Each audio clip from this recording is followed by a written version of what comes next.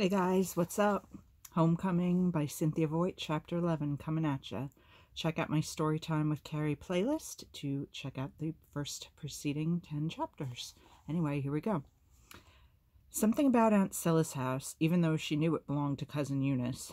Daisy still thought of it as Aunt Scylla's house, and still regretted her lost dream of it, made Daisy's brain slow down. Maybe it was trying so hard to please Cousin Eunice that had that effect on her. Maybe it was the routine of every day, with meals, cleaning, times to drop off the little children and pick them up, shopping, mending, and ironing, having the cup of tea ready for Cousin Eunice at precisely 20 of 6. Maybe it was just fatigue after her long journey there.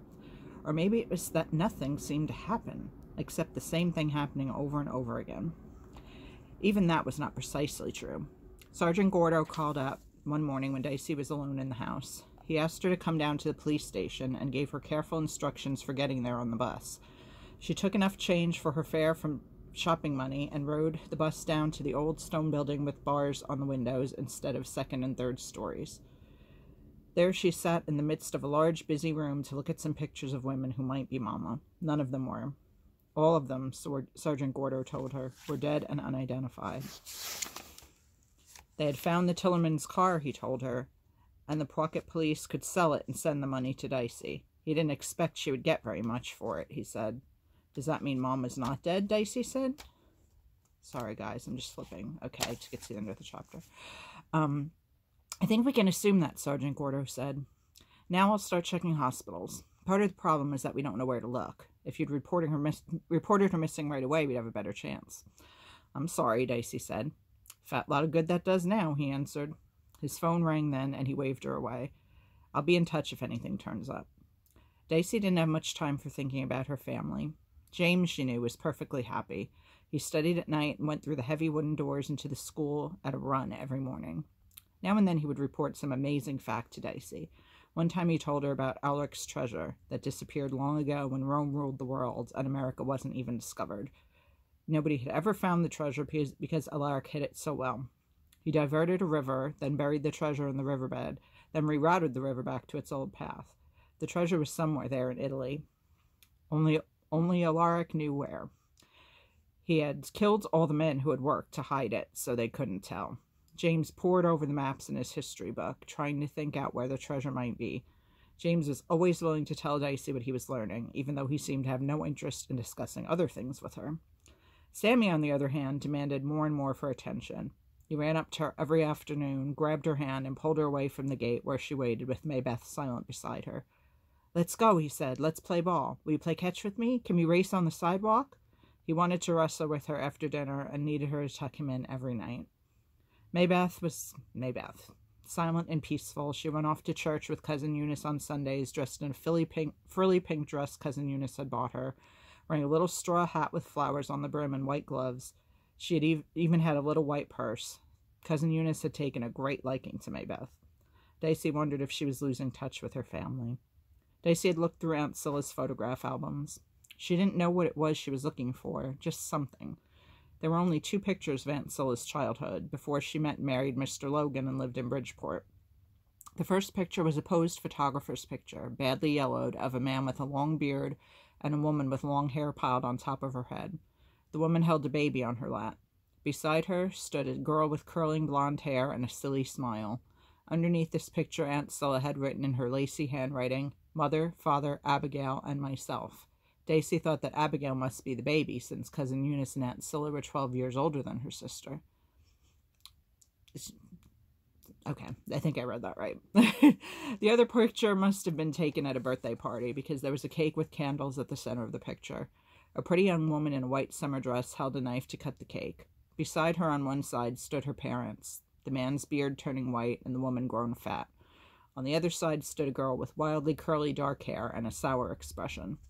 The 3 adults were looking at the photographer and smiling. The little girl scowled down at the cake. Her hands were behind her back. Daisy would have bet that her fists were clenched.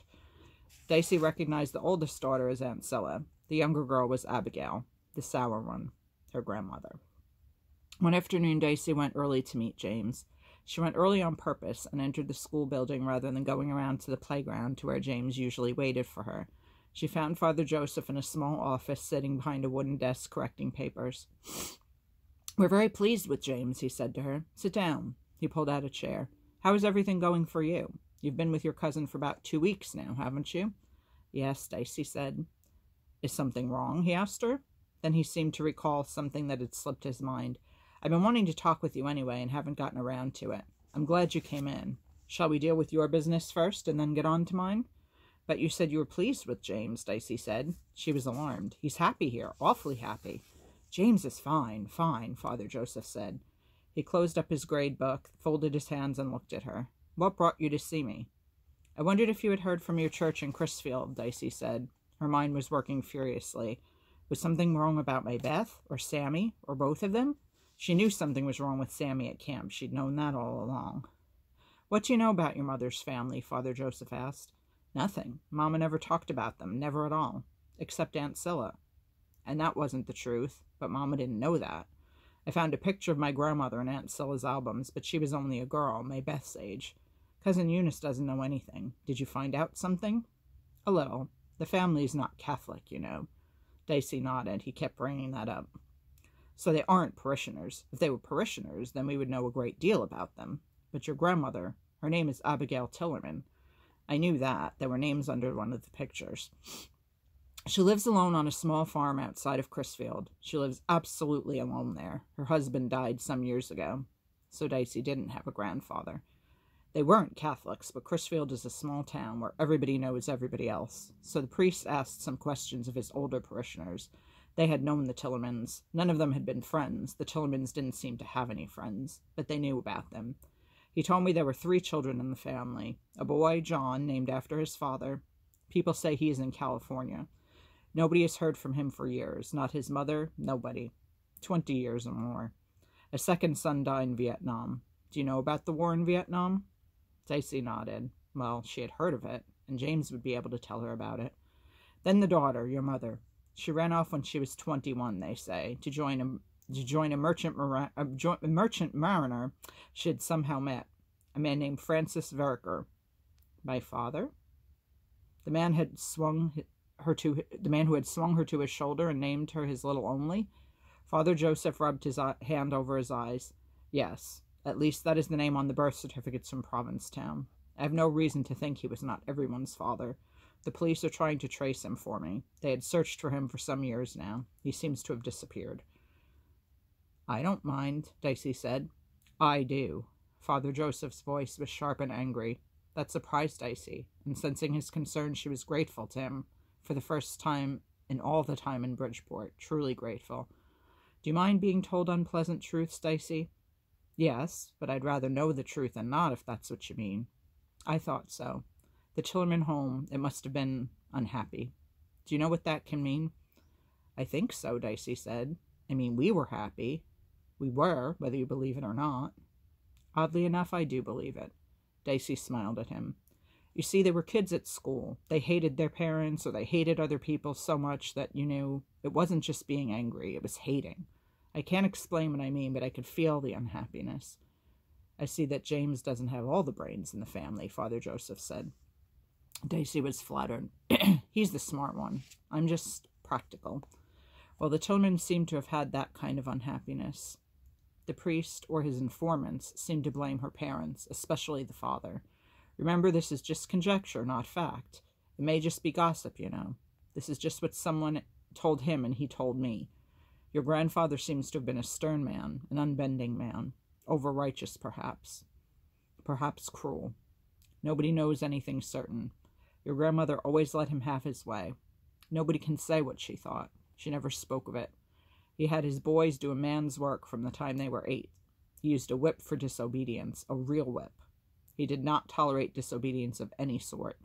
He quarreled with his neighbors. He was angry, probably hate-filled too. She, your grandmother, was apparently the kind of woman who sticks faithfully to her husband's rule. She may have thought he was right, or something else. Doesn't really matter which, does it? In effect, no. You are practical. I haven't had much choice. Speaking practically, then, your other uncle is dead. Your mother has disappeared, and I don't think your Uncle John wants to be found, which leaves your cousin Eunice. What was wrong with her grandmother? Dicey didn't ask aloud. She sat for a while. What a family, she finally said. You shouldn't judge unless you've been there and known what actually went on, Father Joseph said. Come on, Dicey protested. And Mama's... But she gave us a good home in Provincetown. She took good care of us, as good as she could. Yes, I think so, in some ways. One wonders, he said carefully, his light brown eyes resting on Dicey's face, if there isn't a strain of mental weakness. Was he reading her mind? Your grandmother's isolation. She has no phone, so the priest drove out from Crisfield to talk with her. She wouldn't let him into the house. She apparently screamed aloud so that she wouldn't hear what he was saying. Dicey remembered Mama's strangeness and James' idea that craziness was inherited. I mention this to you because I want to tell you that, if it can be inherited, you have probably not inherited it, in my opinion, Father Joseph said. Are you sure? No, of course not. But remember, you've already been through more trials than most people endure in a lifetime. You and James, you two at least, seem to have the strength and resilience to go on. Isn't that what sanity is? I don't know, Dicey said. She rose to go, her mind filled with what he had said. But we are concerned about your sister. She is so far behind her age group. She doesn't speak. She can't read or work with numbers. This again. She can. Dicey sat down again. She can do all that. She doesn't in front of strangers. Her teachers always said she couldn't do things, but at home with me or James, she could. You don't believe me. No, I don't. You didn't believe me about our father being the same, Dicey reminded him. That's true. You just have to give Maybeth time. How much time? There's Sammy, too. The brothers report that he is not mixing in well. He is hostile to his peers and hard to direct and control. He plays alone because the other boys avoid him. James sighed. Dicey sighed. It was hardest on Sammy when Mama left us, and before it was hardest because she paid so much attention to him. James told me on our way here that in Provincetown, Sammy had it hardest of anyone, because of coming after Maybeth and the things people said about Mama. How did you and James manage? Father Joseph asked. James is smart. He'd think his own thoughts and ignore people. I guess I just fought back too hard for people to want to tease me. But Sammy wouldn't. I mean, he'd fight, but he's not as fierce as I am. Father Joseph smiled. When he was a baby, he was always happy and friendly. Sometimes, that's the way he really is. He can still be that way. Sometimes on the way here you could see it. You could see him getting to be more like himself. Sammy is a difficult child, Father Joseph said, but I suppose his hostility isn't surprising when you think of causes. He needs a warm, loving home. So do we all, Dicey thought. She looked quickly at Father Joseph. I love Sammy, she said. Of course you do. You must consider, however, the effect of these burdens on your own life. I think you must. I think you must give some thought to adoption and foster homes. Sammy, despite his behavior, may prove the easiest to find a home for. It will be hard to place Maybeth, a retarded child. She's not! She has the symptoms, Father Joseph answered gently. And you, an older child, you would also be hard to place. Your cousin, I don't know what her plans are now. Dicey had no idea what he was talking about. She shrugged her shoulders. James also is old for adoption, but he would easily find a permanent home here at the school, or he might stay with one of our families. His academic promise makes him most desirable. Dicey could think of nothing to say. You should think of these things, Father said, still gently. I know you don't want to, but you must think them through and be ready. Think of yourself also. You are still a child yourself. A child? Dicey felt 100 years old or more. I'm not asking you to decide, just to open your mind to other possibilities. Dicey nodded. She knew she should thank him, but she couldn't, so she just walked out of the room without a word. That afternoon in the mail, Dicey received a check from the police department of Crockett for $57. The receipt with it said profits from the sale of one 1963 Chevrolet sedan less costs. Dicey looked at the check and smiled for the first time in days, it felt. She could give it to Cousin Eunice, and that would make her cousin feel better about taking the Tillermans in. Or she could buy some blue jeans for herself and Maybeth, which would make them feel better. Or she could hide the money away, for what purpose she didn't know. Dicey knew what she should do. She should give the money to Cousin Eunice. Instead, she cashed the check at the grocery store where the man knew her and put the money into the box Maybeth's church shoes had come in. Having money made a difference. It woke Dicey up. She began to think of how she could earn more during the day when everybody was gone. She could easily spend less time on housework if she pushed herself to be faster and more efficient. If she did that, she could have some time for earning. Dicey felt like her old self again. Because she was young, Dicey couldn't get a regular job. Over the next few days, she thought hard about what she could do to earn money. She could wash windows. She knew how. She'd done it. She decided to try that. If that didn't work, she would try something else. First place Dicey asked for work was the grocery store.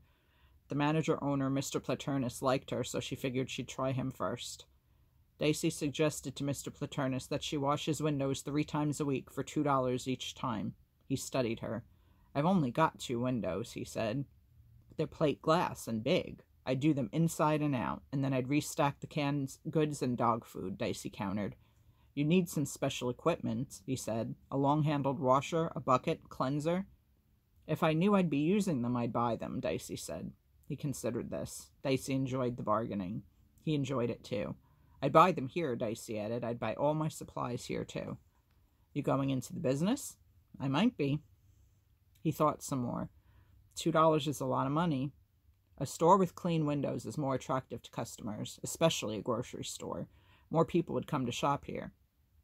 "I can do the windows myself." 3 times a week? They get pretty dirty." "I know. Oh, I know."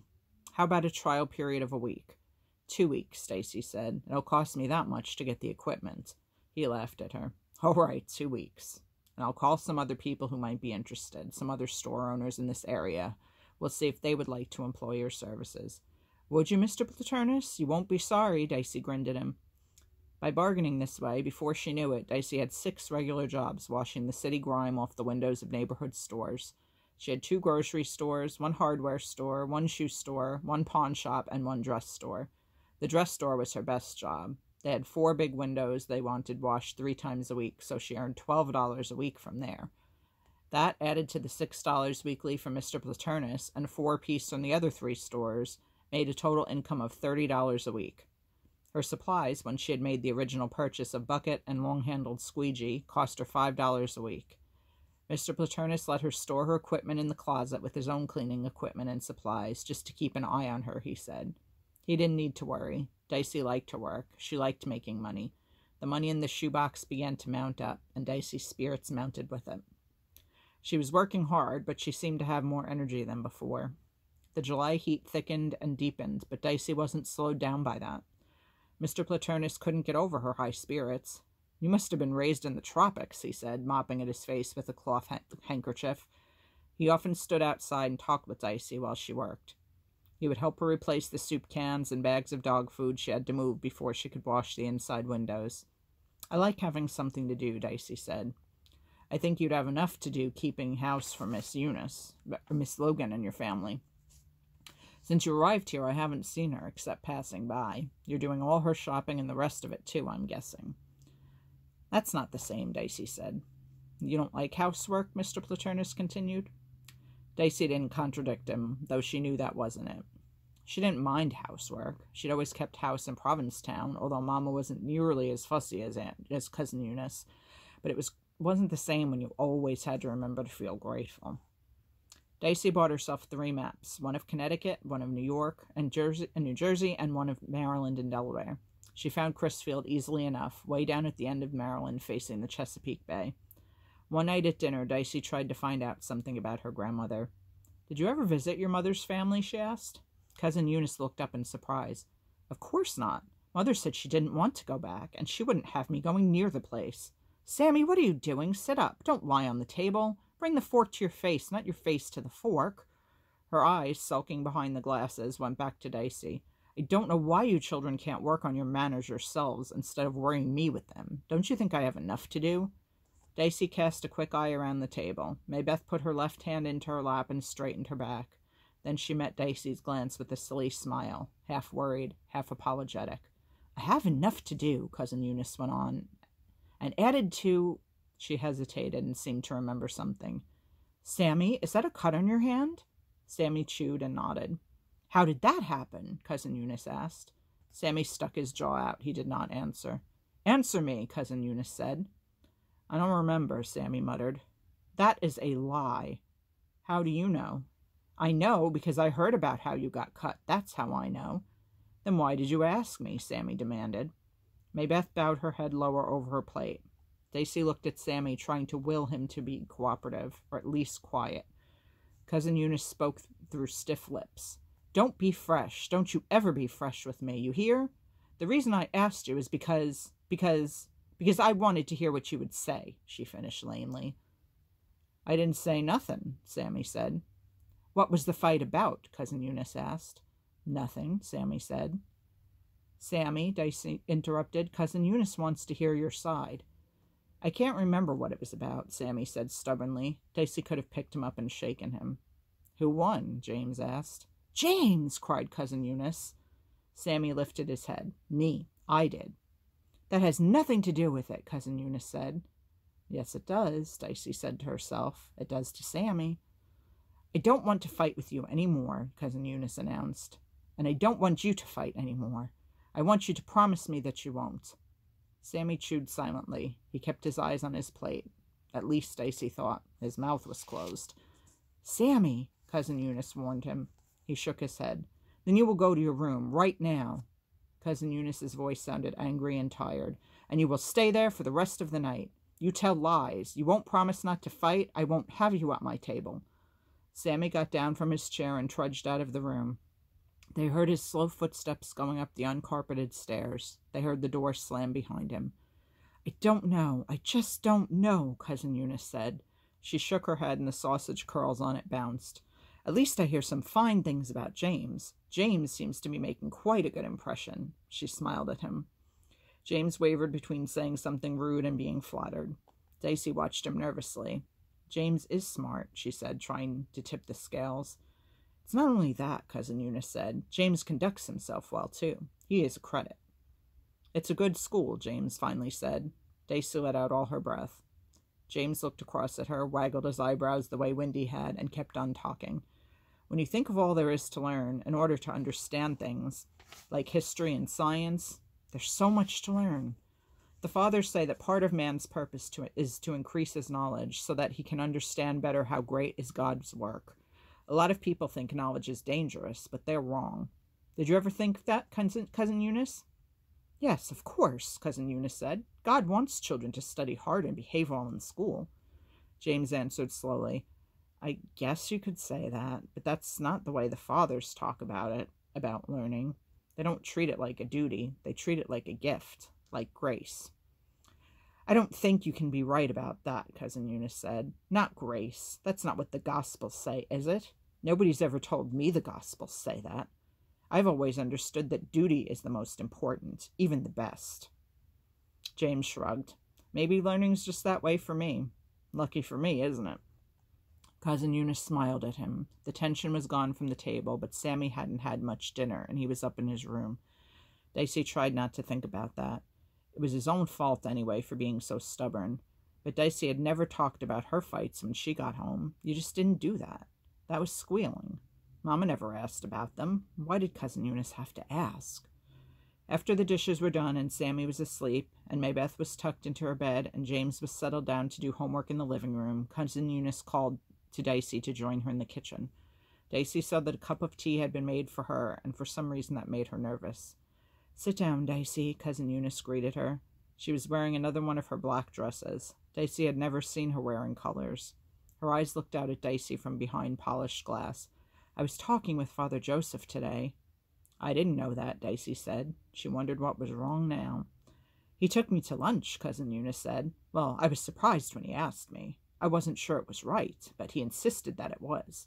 We didn't go to a real restaurant, but it was a very nice cafeteria, everything as clean as you could want. I had a fruit salad.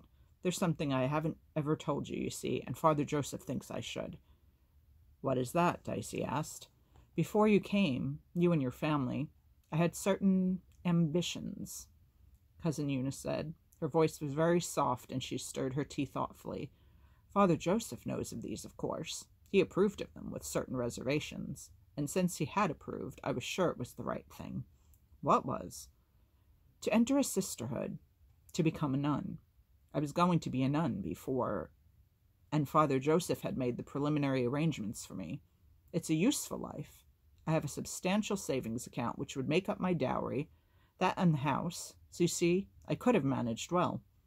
It sounds, Dicey tried to think of what she should say. Nice. You'd make a good nun. Do you think so? I had hoped so.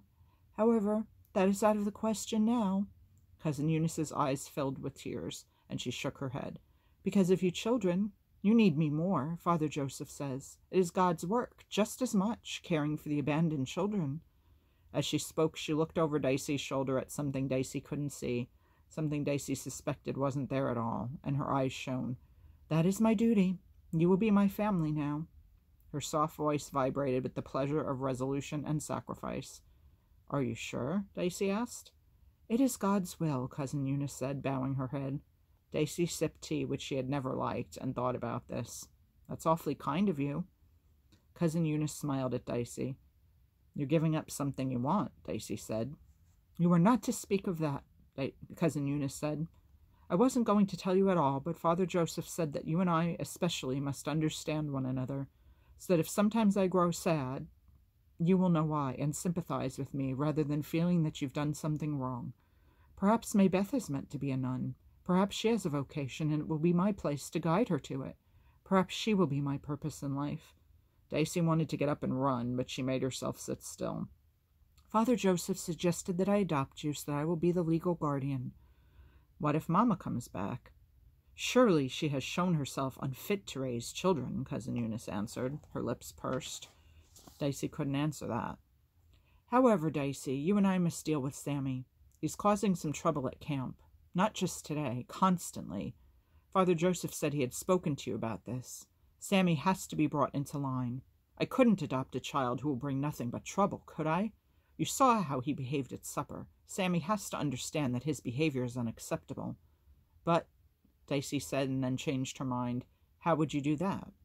I'll talk with Father Joseph. He's not sure that my house is the best place for Sammy, but he feels we should try it for a while to see if we can keep your family together. He's concerned about Maybeth, too, he told me, but I could assure him that we would do well, Maybeth and I. But Sammy, I don't know. I'll see. Father Joseph knows about disciplining boys. James, fortunately, is biddable. Sammy has to be brought into line so he doesn't shame me. Dicey stayed absolutely still. She didn't even blink. She didn't trust herself to speak. I do feel better now that we've talked, don't you? Cousin Eunice looked happy. Her curls bounced on her head. You will be like a family of my own. If I'd had a daughter, she might be just your age. You'll grow up and have children of your own, so that when I'm older, I won't be alone. Just as Mother wasn't alone. In a way, I'm glad about this. Aren't you? And you children will have a good mother. We already have a good mother, Dicey said angrily to herself. Hold on, she said to herself. This was what Father Joseph had decided. It might be for the best. The Tillermans would be able to stay together, maybe. They would have a home. Dicey knew she should feel grateful to Cousin Eunice, but she didn't. She felt like crying. Thanks for listening, guys. Chapter 12, and then we begin a new saga for the Tillermans. Look how far we are. We're like halfway through now. It's pretty exciting. I hope you're still enjoying. Please give a thumbs up if you are, and feel free to subscribe to the channel if you haven't already, and click that bell icon so you never miss an upload. I will be back soon with more stuff. Have a great day, guys. Bye.